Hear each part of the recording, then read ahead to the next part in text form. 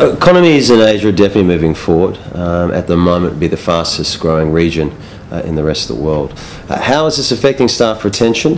When you've got an active recruitment market, basically everyone's looking for the same type of candidates, which means if you're a strong candidate in any organisation, you're probably getting headhunt calls on a weekly basis at the moment, which obviously is making it quite difficult for companies to retain their staff. So that's sort of how it's affecting it from a staff retention point of view. So I think firms just have to be on their toes and make sure they're keeping in constant contact with their high achievers to make sure that from a recruitment perspective, I mean, I don't think recruitment solutions have changed that much. I think firms are using recruitment consultants more now, recruitment companies more these days, because that's the specialist area that we focus in.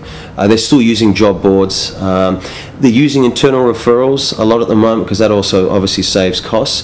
The difference we have seen is that more and more companies, international companies especially, are looking for candidates from the overseas market with specialist skill sets to move to Hong Kong. I'm a firm believer in internal referrals because I do believe that it makes a transition period for anyone starting in a company a lot easier if they already know someone in the organisation.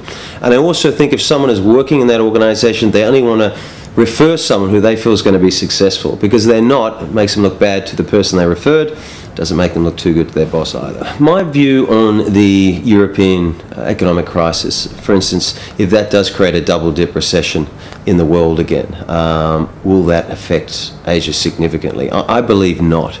And the reason for this is Asia's export market is just so strong at the moment. In fact, the first half of this year, Asia's exports rose by 43% year on year.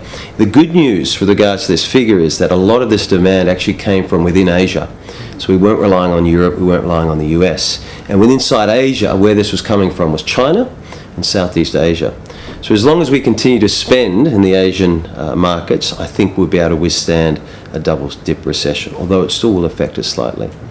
The markets or the sectors that will probably be most affected by it would be financial services, because they're so geared to what the other banks are doing or to what banks are doing in both the UK or Europe, sorry, and the United States. The biggest issue we're facing at the moment is that strong candidates are getting multiple offers at any one time. So my advice to any hiring manager at the moment is, if you locate the candidate that you want to hire, make the offer as quickly as you possibly can.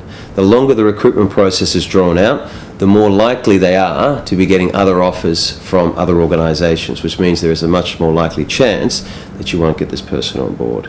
Secondly, when you are interviewing these candidates, just make sure that you obviously are selling the position, you're selling a career path, and obviously you are selling the stability of an organisation. Because I believe besides from money, stability and a career path is what candidates are looking for in the current market. I'll go back to my previous point when I spoke about money, career path and stability. I think they're the three main areas of focus. If you want to attract or retain someone, you've got to be paying better than market rate.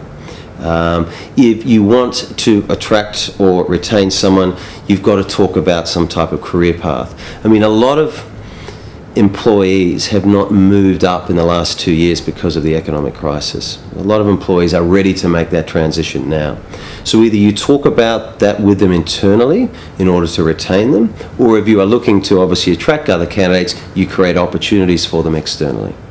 And thirdly, stability is so important because, as I said before, 2009 is so fresh in the back of people's minds. You need to prove that what you are offering is a stable work environment and that your organisation is going to be around for years to come. What happened during the crisis made people think about their titles, especially when they've come back into the marketplace and they're looking for jobs now. I think people who demanded high titles and are now looking to take on roles with lesser titles, sometimes employers are a little bit funny about taking them on. So titles certainly still are important, but I still feel that money, stability and career path is probably more important than